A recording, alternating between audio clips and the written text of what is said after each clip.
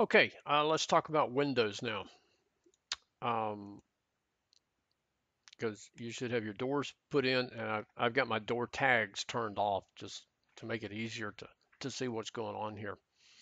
Uh, what we're going to do is we're going to drop in some windows that were created from another AutoCAD drawing that came from the window manufacturer, and we're going to drop them in and copy them instead of using the Design Center, mainly because I think they look nicer.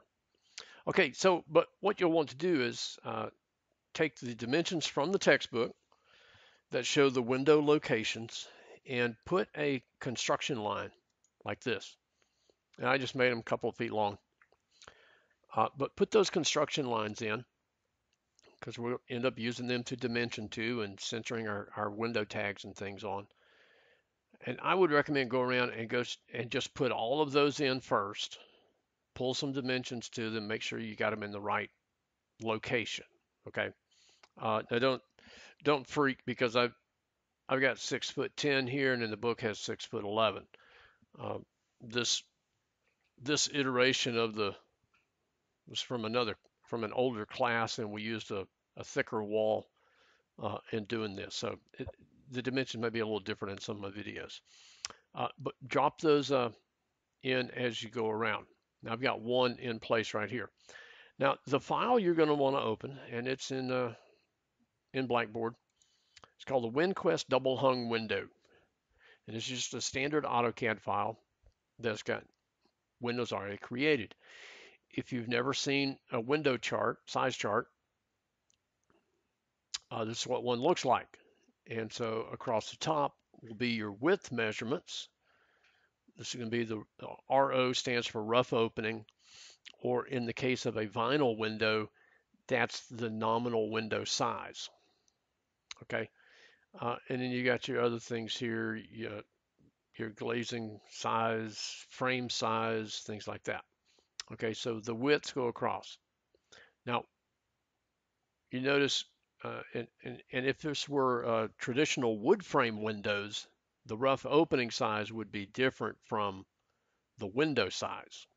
Okay, I just they're manufactured differently. So what we would call a 3 foot wide window in a vinyl window has a 3 foot rough opening. Okay, because windows are specified. They have their series number, this VKDH. The VK is the model of the window, DH meaning double hung. The first numbers 2-6 means it's a 2'6" wide window. 3-0 means it's a 3 foot 0 inch tall window. And we look at the chart going down the side, has all our height measurements. Okay. Now for this particular lesson, I've given you a window schedule that has the type of windows and the width and the height and the tag number based on the sample floor plan drawing that I've given you also. So we're dealing with some 3 foot wide double hungs, both Windows A and Windows C. So we're just gonna kind of come down here. This is the 3 foot width, and I just want to copy that. I'm going to go Control Shift C, and I'm just going to copy it and bring it into my drawing. Oh, I'm still on the door layer, so let me just drop it.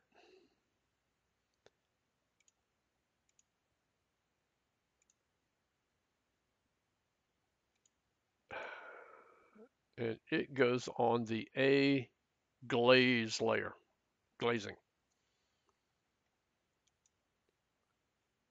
Oh, okay, so this part is a block. Um, we may have to explode it and edit it. Let's look at it and see here.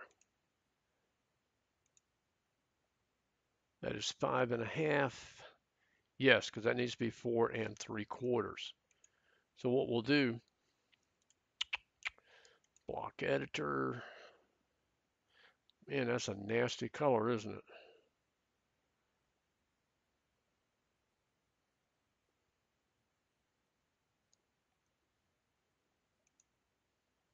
Okay, I need to make it a 1/2 inch smaller. So I guess the easiest way to do that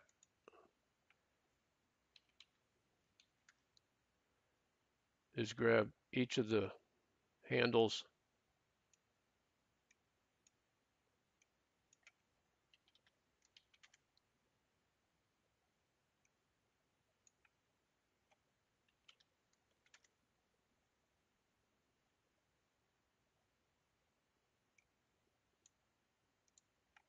there.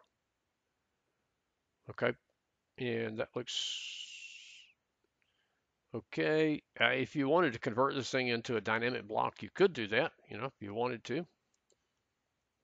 Um, but I'm okay with that. I made my, let's check it.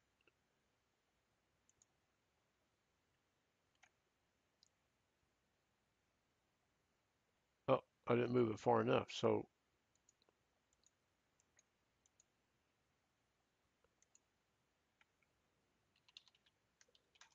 need to move it 3/4 of an inch, not a 1/2 inch.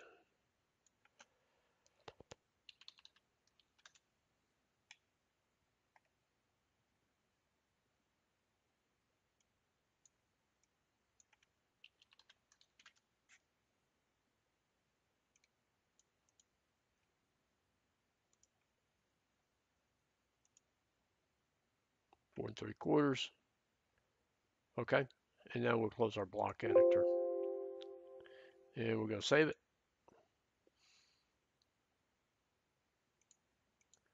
All right, and now I can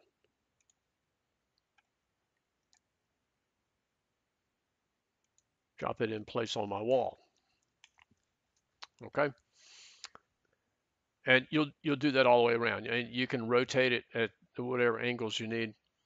And all of our double hungs are 3'0", with the exception of these front windows here, in which we've got a 3'0", or excuse me, a 1'6" double hung, a 3'0" picture window, and a 1'6" double hung. And what I did, I edited it.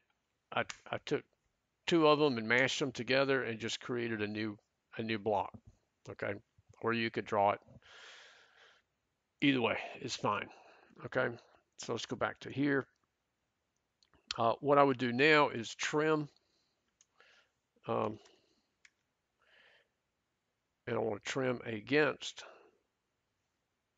Before we do that, let's go draw order and send the window to the back so that the wall is actually on top. Now we'll trim, and I'm going to trim against the window.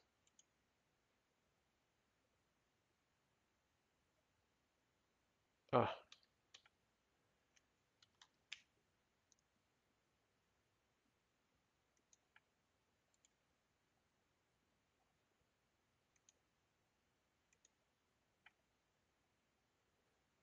don't know what is going on with that.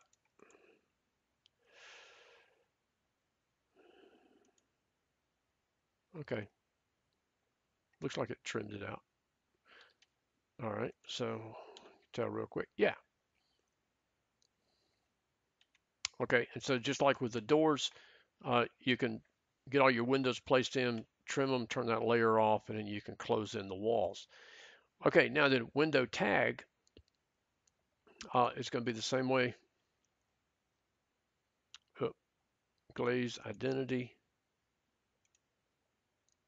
multi-leader. I'm going to create a new one. Window tag, start with door tag, continue. And here we want to change this from circle to hexagon. Everything else should stay the same.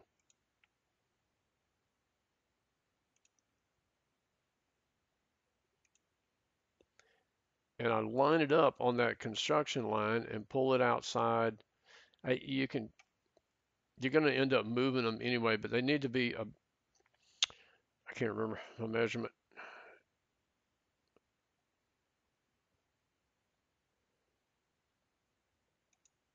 We'll look at it and see.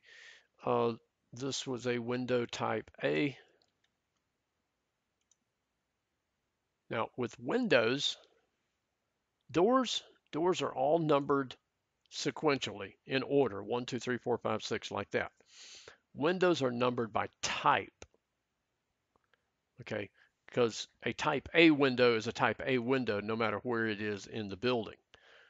Whereas a door, you may have a different lock set, you may have different hinges, it may swing left, it may swing right, it may swing in, it may swing out. So doors are numbered sequentially 1, 2, 3, 4. Windows are by type, okay?